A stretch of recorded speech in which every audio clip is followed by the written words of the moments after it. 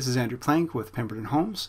Today we're going to review multiple offers, and this is an overview for sellers from the seller's perspective. So what is a multiple offer? A multiple offer is, of course, when you've listed your home for sale and you have multiple people interested in buying your home at the same time. So you're going to receive a number of offers, and there's procedures around the presentation that we'll review. But you're going to receive a number of offers that will be open for a certain length of time. And the idea is that we want to sit down and review these offers in a timely manner, give you a chance to come up to the conclusion of which is the best and in your best interests. So I just want to run through what can happen here. So first of all, once your property is listed on market, we're going to start getting showings. And if from those showings more than one buyer is interested in your property, they'll meet with their agents, they'll write up an offer. Generally, they'll inform me that an offer is coming in, and I can then get you informed, and we could set up a time to meet and review those offers.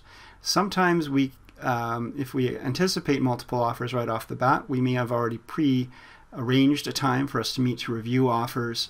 And we can even post that into the listing remarks for agents to say, okay, offers will be reviewed, if there are any offers, Saturday at 8 p.m. or what have you. So we've listed your home, we've been informed of more than one offer, and we're going to sit down to review it. So first of all, there's a little bit about representation here. I represent you, the seller. My duties are to you: confidentiality, undivided loyalty, and so forth. Sometimes I have more than one buyer that I'm working with who is actually interested in your property.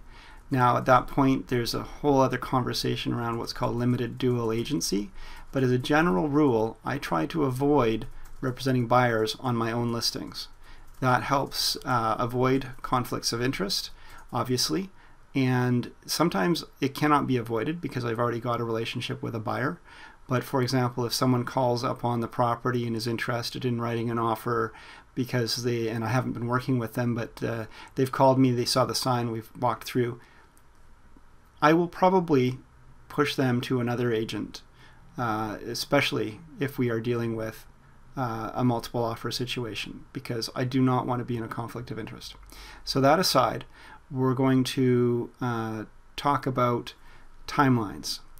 So one of the important parts of this is transparency. If you have more than one party interested in buying your home, we want to be as transparent as possible with giving equal information to all interested parties and keeping everyone informed as to any changes in, for example, when we're meeting to present offers, when we'll be reviewing offers, and so forth. So review of offers. Let's assume we've got 3 offers, 2 offers, 5 offers. We're gonna review them, and generally we'll review them in the order they were received, so that there's not really any preference that is communicated in terms of which you should receive. It'll be this one was received first, this was the next one, this was the next one. Now the presentation will either happen, if you're a local seller and you live in town, then I will hopefully be meeting with you to review the offers and discuss them with you. But if for some reason we're unable to meet, then we can do a lot of communication through phone, through Skype. You may be out of town. There's other ways to review offers in which we can communicate very well. So we're going to sit down to review those offers, and the agents who have made those offers, they may have emailed them to me. They may actually have them in a folder or in an envelope, and they may wish to come and actually meet us during that time for review and actually give a presentation of their offer, meaning they're going to run through the contents of that offer, all of the various terms and conditions, the price, and so forth, and maybe give us an overview as well of who their sellers are, who their buyers are, that is. And they may be trying to tweak a little bit of the emotional appeal of those particular buyers, because of course if you have 2 offers in front of you that are virtually identical, it may be that you're going to choose the one that you feel you most relate with or you most hope to have as the buyers of your home. So these are some of the things to watch for. So if there are agents coming by to present, number one, if you don't feel comfortable with that, that's your option, and you can inform me that you do not want to have a presentation. We may need to get that in writing, but absolutely it's at your discretion You do not have to have an agent present their offer. We can just meet you and I. Now, if they do come to present their offer, we will have them come in, sit down, review the offer details. I may ask them a few questions. I will ask that you keep a poker face, whether you love the offer or hate the offer. We're just going to remain very objective. Allow them to review the offer for us, and then once we're complete with them, we'll ask them to thank you, and they will step out, and they may wait in their car, they may go home, but they'll be waiting for a response from us. We may have some questions for them. We may call them back in with some questions after you and I have discussed, but again, they will be gone after they've made their presentation. So your options. You can, if you're looking at more than one offer, you can accept one of those offers, of course.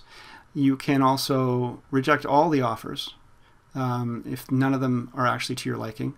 Or you could counter one of those offers, meaning you're going to say, well, I like this particular one, but it's not, I don't like it enough to actually just accept it.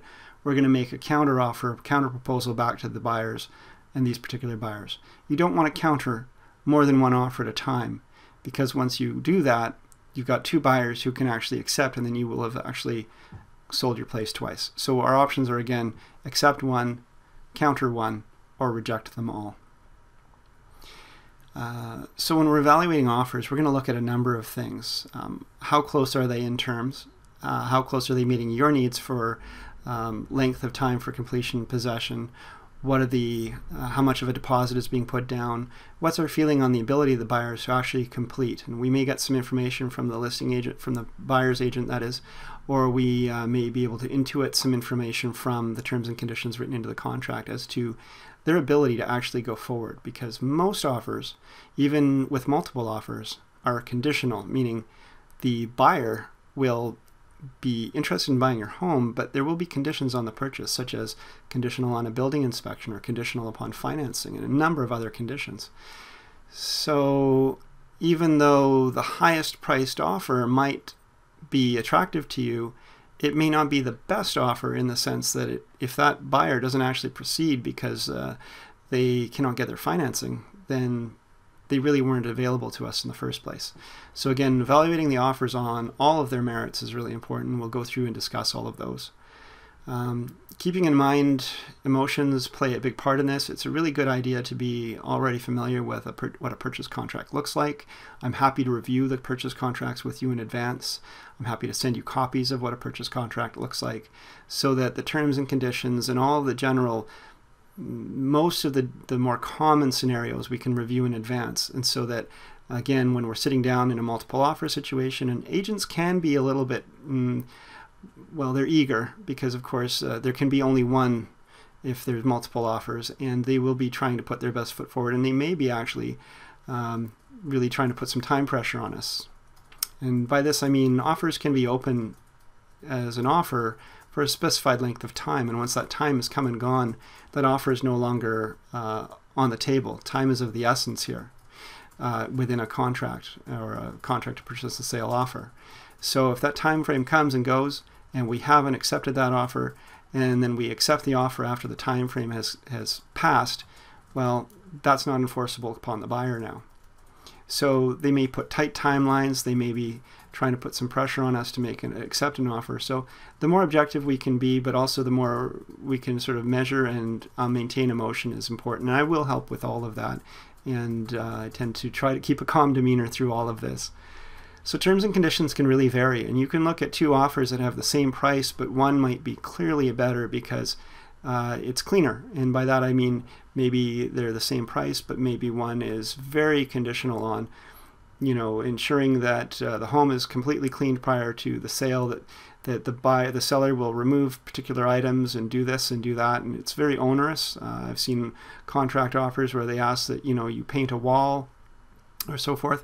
And another contract offer may actually be not conditional at all. It could be unconditional, meaning they'll say it's a cash offer. If you accept this offer, it is sold. Your place is unconditionally sold under contract. Keep that in mind, though, until monies have changed hands at the completion date, anything can still happen. And I have also seen situations where, especially in a multiple offer situation, buyers are a little too optimistic in their ability to pay. And so although they said they didn't need financing and they've made a cash offer, until it actually completes, you're not there for sure. So don't go spending the money until it's in your pocket. Anyway, so that's all for now.